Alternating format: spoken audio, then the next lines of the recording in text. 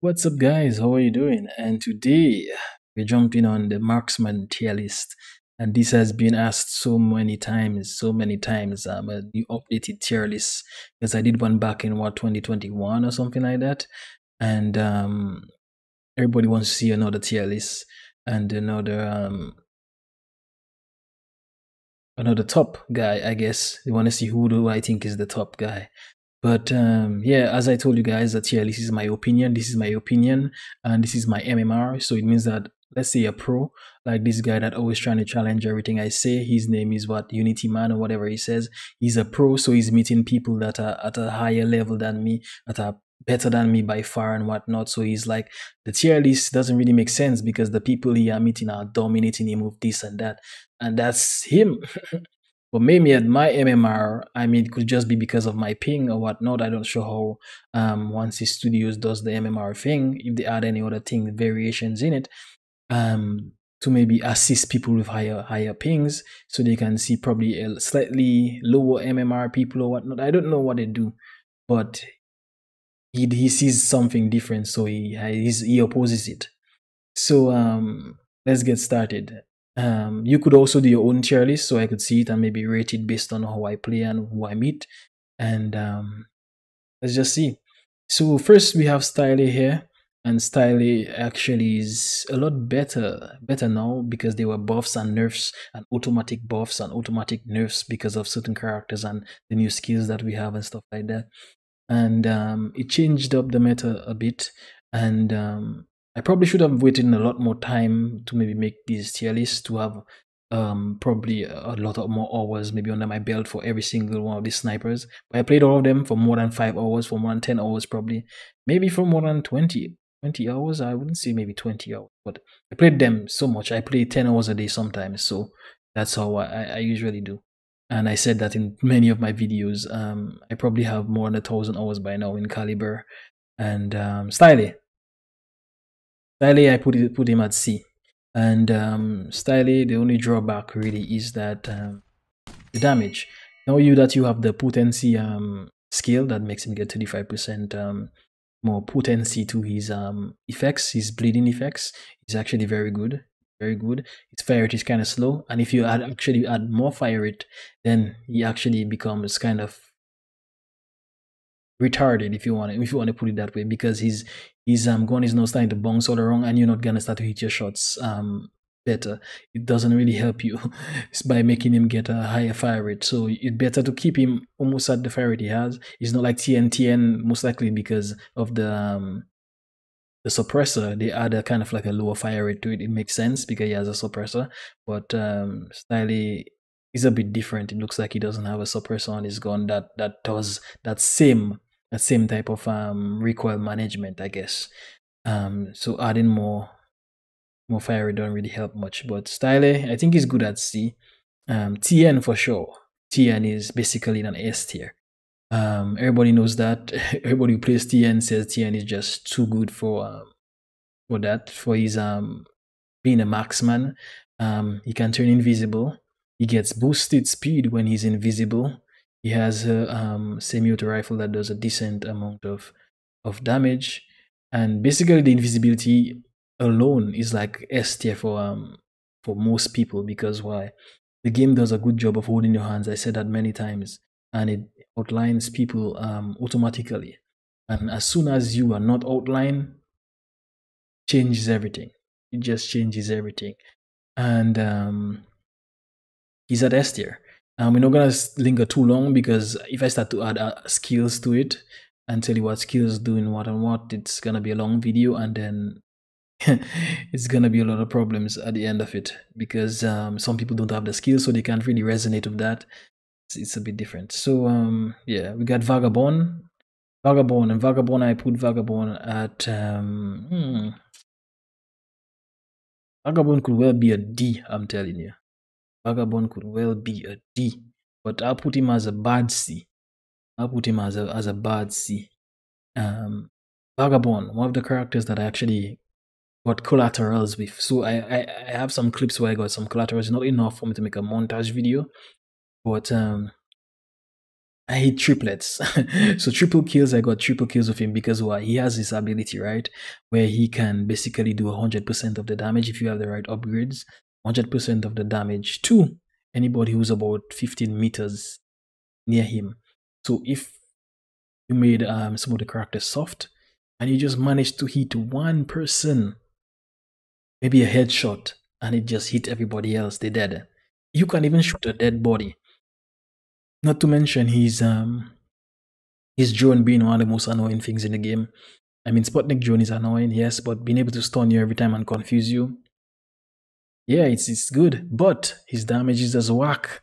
Why do I have to hit a freaking assault player like almost 3 times to kill them? I mean, it doesn't make sense. And now that you can basically make yourself so tanky, it throws him down more and more. So he's not really a pick. He's not really a viable pick right now.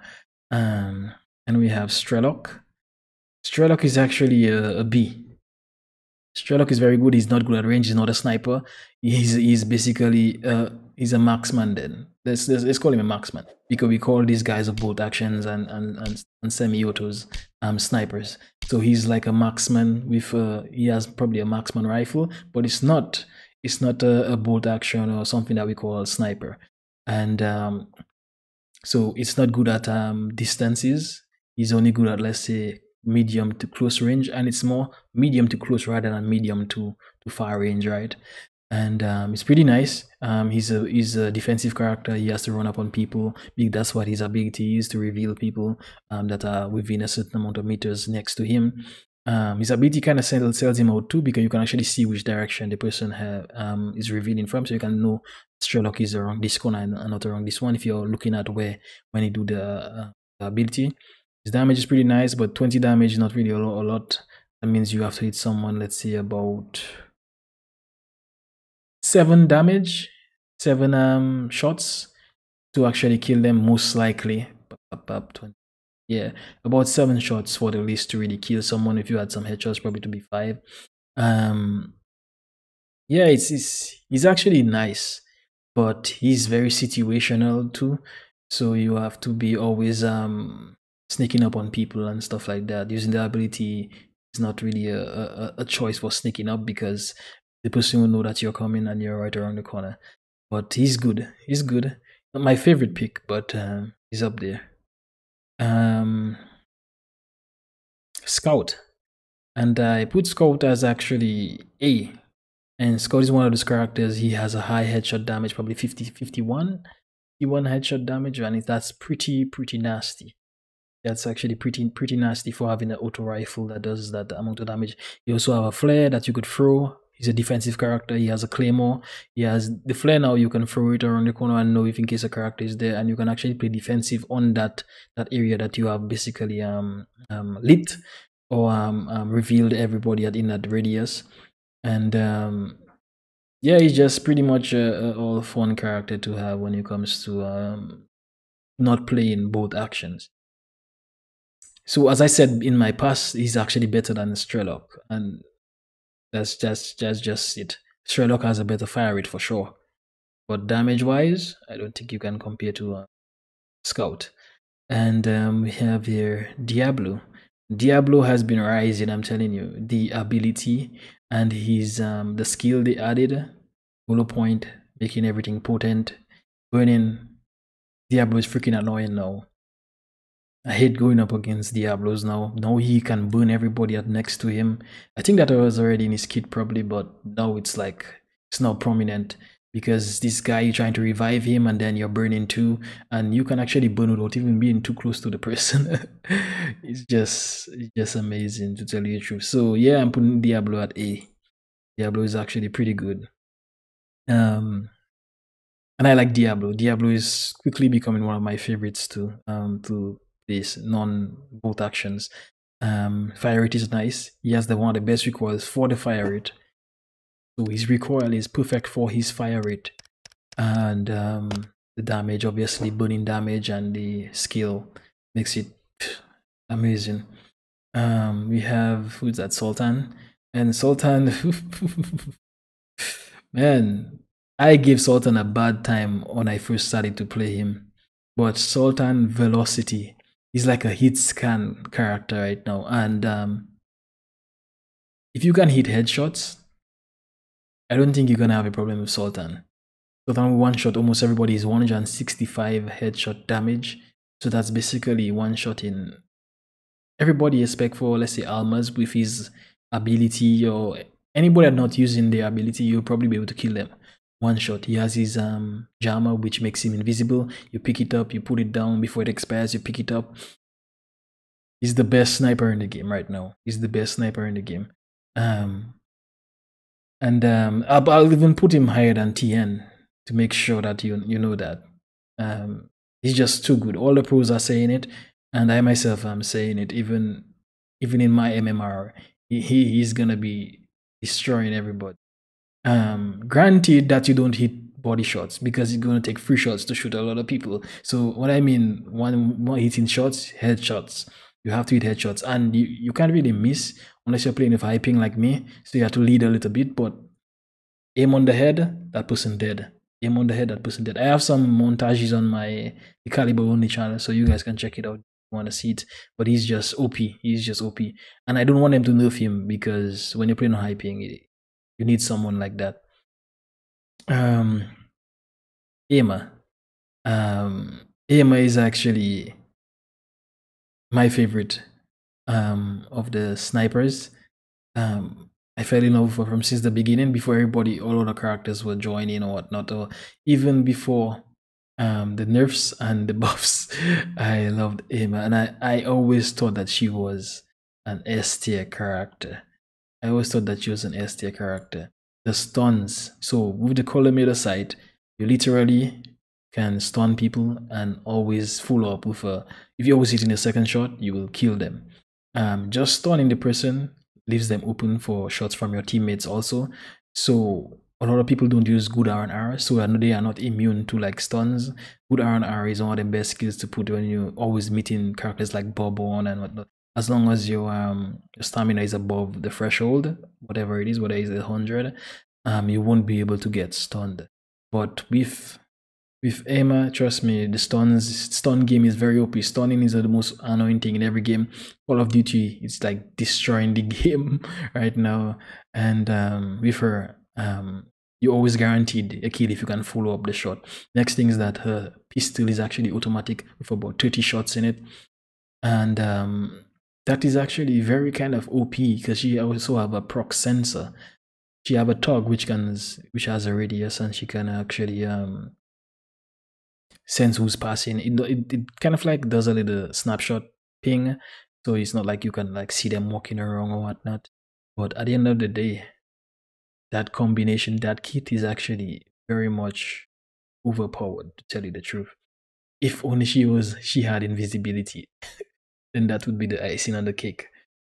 But yeah, Ima is actually pretty good. So cool. One of the characters I'll tell you don't buy. Don't buy so cool. There's other characters better than him. He has an ability that tries to loop you in. He tries to hook you in. It's I can't remember the name, but it makes you shoot your gun faster for a couple of seconds and make you waste your bullets because the recoil is not all that good. And his damage is actually pretty sweet, to tell you the truth. Damage is pretty sweet. He's one of them with one of the nice damage, but his fire rate without the ability is just pretty trash. His mines, he cannot pick it back up when he puts it down in the ground. He's one of the characters people do tell you stay far from. And there's also another character that's coming next. And there he is right there. You should always stay far away from him. Archer is pretty good with his damage. Pretty good with his damage, I'm telling you. He can one-shot maybe every single character in the game if he hits a headshot. But his drawback is every time he shoots, he slows. And even though you use an ability to remove the slow, it just doesn't work. So he's pretty much a sitting duck. They gave him gas. I'm not too sure why they gave him gas for. I mean, he's a sniper. It makes sense to give him something like a claymore or something like that, or maybe even remote detonated grenade, C4 or something like that. That would be nice, even in case you're like camping, you know. But they gave him gas. I'm not sure why they gave him gas for that. Was some of the most retarded thing you could do for him. But yeah, he has high recoil on his gun. Every time you shoot, you get slowed. They are better snipers than these guys, for sure. Yeah, we have Kurt, one of the most balanced guys, and I would always put him at a high price, and it's A. Um, his damage, he does 70 damage, which is more than all his characters up there, I think. He does 70 damage, and I think 160 for headshots, or 165. And his fire rate is actually kind of perfect to follow up shots. But if you're using his collimator sight, you're gonna get a lot of kills. You probably wouldn't be shooting people at let's say over 100 meters or something like that. But if in case you're kind of like running and gunning a little bit, medium-ish kind of range, you'll be able to destroy people because the collimator sight adds the most minimal latency when it comes to getting your snipes on or quick scoping or whatnot, because there's a delay. Once you scope in, there's like a slight delay of your ping and everything, and the whole game trying to center up your shot basically. So you would scope 100%, you wouldn't hit the shot. But with the collimator sight, that's why it works so good with aimer. As soon as you scope, it's like it's already centered on the person. It doesn't have to do that kind of weird thing where it's have to center itself first before you can hit the person. And it works pretty good. And his ability makes it actually pretty nice. And he has claymores also. But his ability, which is why I said that he needs some archer needs something like that, because you're sniping, you need to hide in a corner and stay there, and maybe people trying to push you, they die while coming. He has that, and his ability actually is pretty good because when you have down someone, anybody around them actually gets spotted, and it's for a long time. Yeah, it's for a long time. We have Kumar. Kumar is like Vagabond. These two guys have the best abilities in the game. Shooting through covers. He has a drone that can reveal you. These are so good. But his damage is 55, man. What you gonna do for 55 damage? And he can't one-shot anybody in the head now because, well, it depends on what route maybe the enemy went. But now you can get enough HP to not never get one shot by Kumar. You can shoot through walls, which is good. When you shoot through the wall and you shoot someone, it automatically reveals you them, so then you can shoot more and all them stuff like that. That's good. That's good. But if you have to focus on someone to shoot them 3 times to kill them, it's like you're deviating from the plan right there because you're focusing too much on trying to shoot one character. His pistol isn't like automatic, so he's not going to like destroy someone who sneaks up on him like that. Not even headshots are going to kill someone. The headshots are like 118 or something like that, and everybody's HP right now is above 118. So he's just bad, but the best abilities. These guys have the best abilities. If they had higher damage, they'd probably be viable. Probably be real viable. Kang Long. Kang Long, I actually put Kang Long at A. Kang Long has one of the best fire rate, damage, headshot damage. Not velocity. His velocity he still kind of sucks, even though you add it in his upgrades. But he can turn invisible, and he's more for. Let me see where I could put him. I'll put him before Kurt for sure. I'll put him before Kurt. He's better than Kurt right now. Being able to turn invisible, same kind of invisibility kind of effect. The only annoying thing is that his ability to, or his upgrades, I'll say, his upgrade that allows you to shoot through covers, it's gonna mess you up. I deactivate that because it's messing you up, having to hold down, and the game doesn't really know if in case you really want to either shoot through cover or actually do a sniping. It just doesn't really work properly. So I removed that. I never used it since launch, a couple days after launch, and after he launched, I never really used it again. I'm done with being able to shoot through covers. I don't care about that anymore. I wish there was like a toggle to activate it, but the fact that you have to choose it before you go into the game, I don't really care about it. But yeah, it's pretty good, damage wise, fire rate wise, better than Archer by far, and being invisible, very OP, and it's like one of them characters I would tell you buy. I would tell you buy, but I will tell you guys that after. So you have Bustle. One of those characters that I don't see anywhere. I don't see anywhere. The reason why I hate him as much because he don't bring nothing new to the table that you can use. He comes here with ballistic knives, and I play so much Call of Duty with ballistic knives, and this guy does make me feel annoyed every single time I play with him because they gave the knife some kind of arch, and it just doesn't work. He just doesn't work. He doesn't bring nothing new to the table because his ability is just kind of useless. He does have ability that actually gives him a little bit of HP. It's not all that, but that's actually pretty nice. If he was a free character, which I don't even know if he's a free character or what now. But yeah, he's pretty meh, to be honest. Pretty meh. Doesn't bring nothing useful to the table. Unlike this guy right here, right there, right there. Vidar. No, Vidar is amazing. Vidar is actually very OP right now. Vidar is like a better scout, but then he has hit-seeking explosive drones, and you just throw it up. You almost guaranteed a kill because it seeks the person, and you can get up to 4 of them if you have the right skills. If you have the right skills equipped, you can have 4 of them. So you can use 1 every round or 2 and then 2. And he's just pretty good. His headshot damage is actually pretty nice also. It's somewhere in the 50s, I think, or probably even higher. But he's a better scout. He's literally a better scout.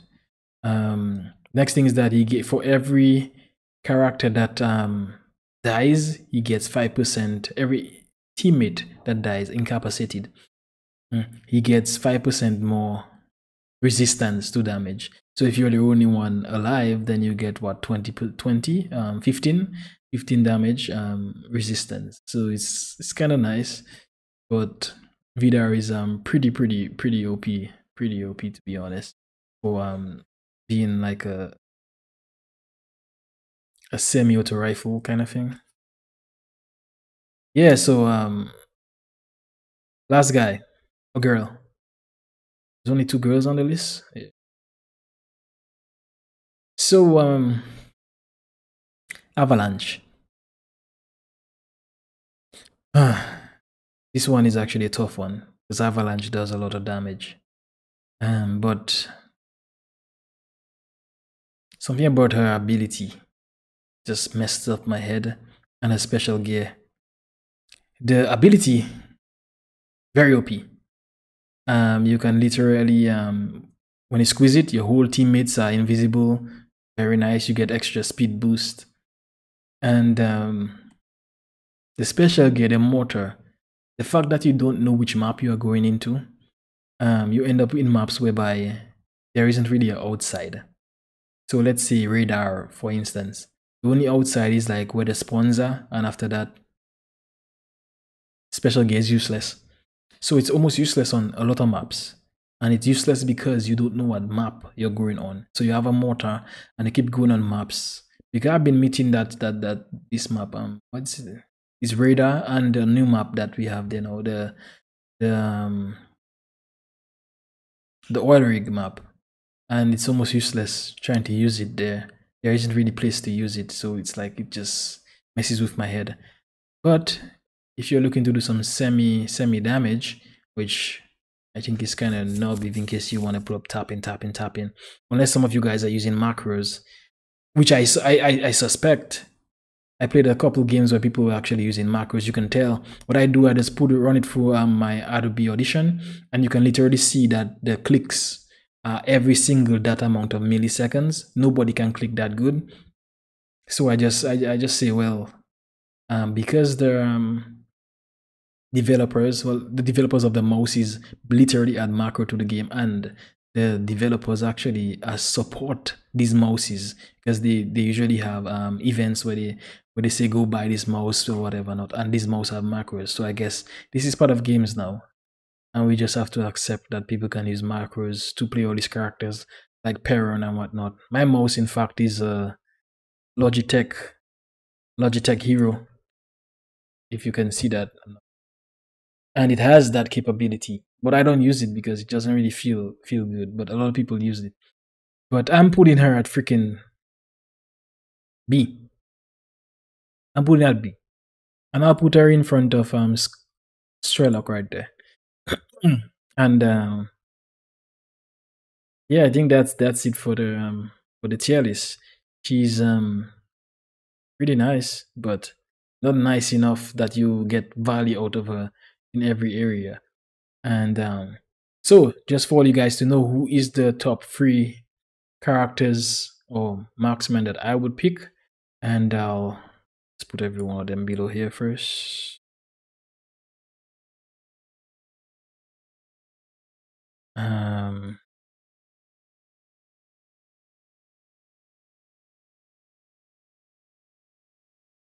So the top 3 characters I would pick right now.